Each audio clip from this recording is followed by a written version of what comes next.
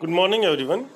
Today we are going to start the new chapter that is Albert Einstein at School. It is written by Patrick Pingle and very interesting chapter. We discussed something about education system last time, and today we are going to discuss the theme of this chapter. The basic theme of Albert Einstein at School is to throw light on the modern way of providing education. Education definitely doesn't mean mugging up.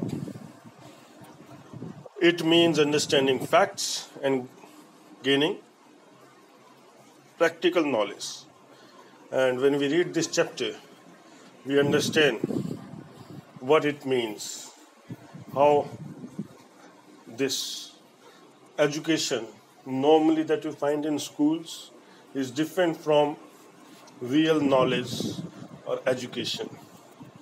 Education cannot be given in schools, it has to be attained that it wants to tell.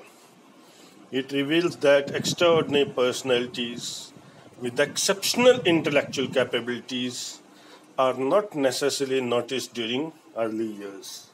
As is clear with Einstein, he was expelled from the school by saying that you are very notorious, you are a disturbance for the whole of the class, teachers are not able to teach because of you, and that's why it will be better if you leave. Albert also hated the system of education in his school as subjects of his interest were given less importance. He was interested in geology, maths, something reasoning, but these things were not taught in the schools. He also emphasizes on freedom of thought and inquiry. From the very beginning, the reader is impressed with the lack of these qualities in German schools and the German society in which Einstein is raised. During the years of World War I, Einstein finds it particularly difficult to live in Germany. As we have seen over here, he tries to leave the place as early as possible.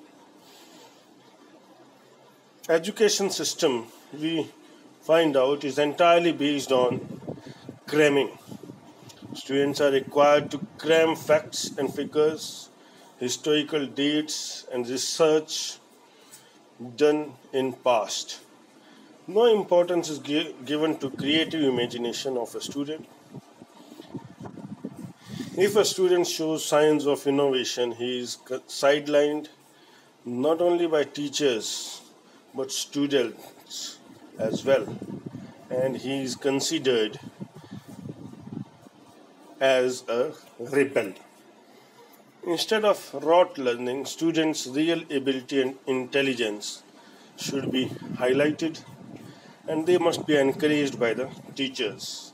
This probably is the answer that I gave you. What changes shall be brought over in the education system? Many students show extraordinary talent, but they become a laughing stock only because the teachers themselves cannot keep pace with them. Teachers will have to change their methodology, change the understanding level.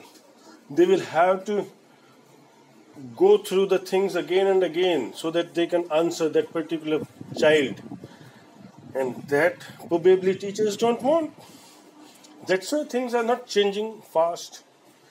Special training sessions must be arranged for such students so that they may bring laurels to their institute. I will go through shortly about the characters.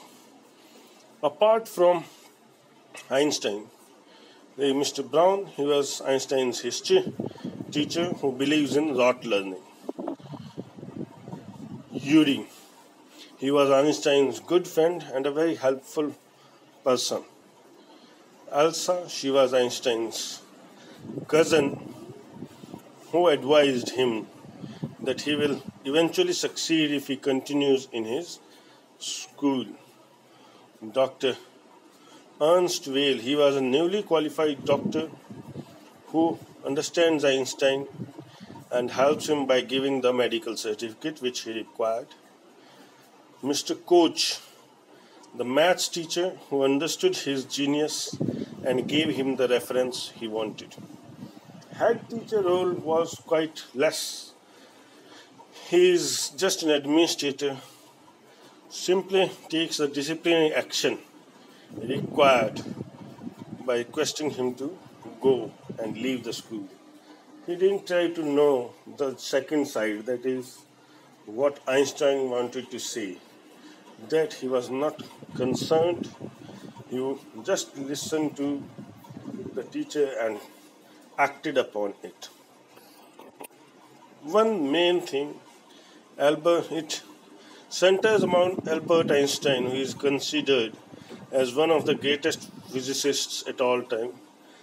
This extract describes the circumstances which lead to his expulsion from a German school. We will stop it here itself and cover the remaining things next time. Till then, bye.